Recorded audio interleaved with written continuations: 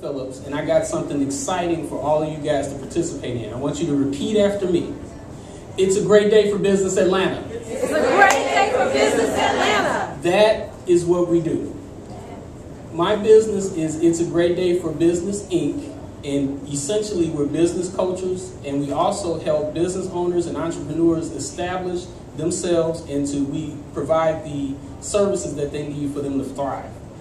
What we do is make Atlanta a great place to work.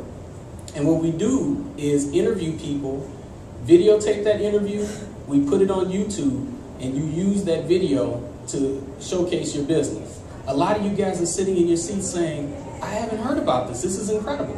You need to go to this booth right over here where my finger is pointing. There's a little area.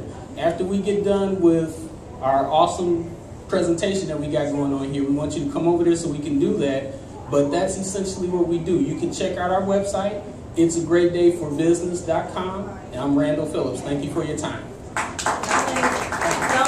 We want to say a special thank you to It's a Great Day Atlanta with Randall, because they are actually recording what's going on today here at the Expo. You'll see bits and pieces of it, or all of it, I don't know, but take a look at It's a Great Day Atlanta come first of next week or so, right? I want to give it up for Alicia for she's the one who made us get involved with this, because she's like, I'm going to call her the queen of networking. She was at a meeting and it was so incredible. One thing that's so awesome about this is that we're melding North Fulton and South Fulton together, which is what we all need to do. My business primarily is Roswell, Alpharetta, Johns Creek, like that. But when I heard about this opportunity from Alicia, I said, you know, we need to get down there so that people know what we're doing, because all of us in Atlanta need to increase our business. And it's not about South or North. It's about all of us getting together, helping Gary, helping Alicia, so that we can do what we need to make our businesses thrive. So that's all I have. Yes. Give yourselves a hand for that. Yes. So that's it for me. A great piece of work with video. You know, you have a flip camera, you have a regular camcorder, but then you capture all this video and then you don't do anything with it, so no one sees it. Randall's going to share with you how you can actually use that to your advantage. Randall, tell them how you're using video to get you in the public. It's interesting, I stumbled upon this when we've only been in Atlanta area a little bit over a year. In Maryland, what I noticed is on Facebook, there were so many people, there's an alarm going on, there's so many people who have a lot of friends.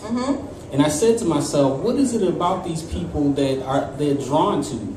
And it's usually there's certain qualities that they have, but one of the things that I noticed interspersed in their Facebook posts and whatnot, they would always have some kind of video. Right. And their friends would follow their videos, and then they would generate Google hits by having it on YouTube. Right. So as a business owner, so many times people talk about how great their website is, and it really doesn't matter, because just because you have a website doesn't mean that Google will see your website. Google looks for particular things. However, Google, this is really powerful, Google owns YouTube. How many of y'all knew that? We talked about this on our show. Google paid $1.67 billion for YouTube because it's that serious. And because of that, Google is the #2 search engine on the internet. And I need you to really understand that. Search engine. It's not just a fanciful thing. It's not just video. Google, YouTube is next. So what I said is, if we're business owners, we have a website. If we have content on Google, if we put a video together, it's going to automatically go to Google. Right. So it's a tremendous way to create leverage for yourself. And I'm not in the video business, and I want to tell people that. Right. A lot of people say, well, can you make me a video? No. However, I venture to say this. If you have nothing and I have a video that's an amateur video, I'm going to win. That's right. That's what I say. That's right.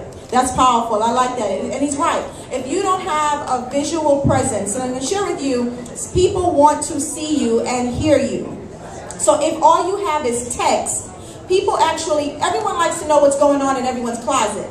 And the best way to do that is to put that on video. One thing I'll share with you, it's simple. You don't need to get the big production and wait for everybody to have it all together before you get out there. Get with Randall, Get your video done, get it up on the site, get in YouTube. And when he's talking about search engine optimization, you have to understand the value of keywords. With your video, you should be tagging it with certain names, not just yours, but other names. Names of the industry, names of the topic, names of what you do. If you do a jewelry video, you should put in jewelry, colors of the jewelry, styles of the necklace, your name, your company's name, who made the video. Also, you want to tap into what the association is that you're affiliated with. If you have a jewelry industry, put the name of the jewelry association. Like I would put marketing association of something. Tie it all in because they already have search engine optimization and you want it, right? Okay, let's talk to Elizabeth. Have any questions, please ask them now. You're getting it for free, okay? You're getting it for free. Let's touch base on networking. Ariel, how have you been using networking to your advantage in marketing to reach that profitable stage? Well, for myself, what I do is I put myself in front of groups, like I was saying earlier, and at the end of the, you meet somebody, let's say you meet 50 to 100 people, you have 50 to 100 business cards. The most important thing is that you follow up the next day. Yes. Take one person out to lunch per month. But really, to follow up and then ask the people like, okay, is this person in my lane? Can I actually do some kind of joint venture or partnership? But the most important thing that I would kind of drill into you is follow up the next day.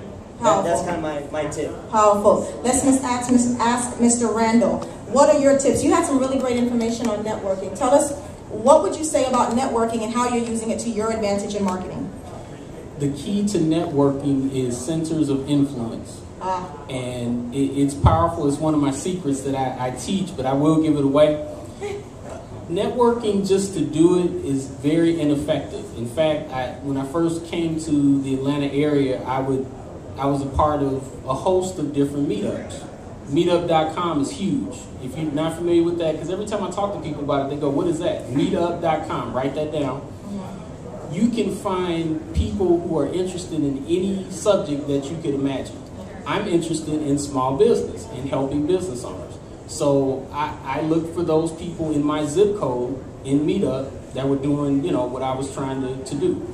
But it's not effective to just go and not go and then come again, maybe go again, and then go back 2 months later.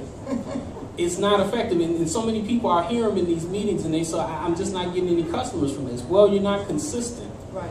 The main thing in your business that you have to do, and this is key, people have to trust that you'll be there when they recommend you. Right. If they don't know, let's say if I'm recommending, one of my good buddies here is Keith Ivy in the front, if I'm recommending him or Kurt or Sherry, and I don't know if they'll go through and do the work, I'm not going to do it. And it's not complicated. And so many people, it really boils down to our CEO of our company, Louis Agudo, who's over there. He always talks about credibility. And that's really the first step. If you're not credible, you can do as many internet things as you want, but people, when they say, you don't want people saying that. You have to figure out, say to yourself, would you recommend you? If you can't say yes, you need to do some work. And just be honest. Like, I'm honest with myself every day. I go, how are people viewing what I'm doing? And then I'll ask people, I want you to be honest and tell me in this networking meeting, what do you see from me?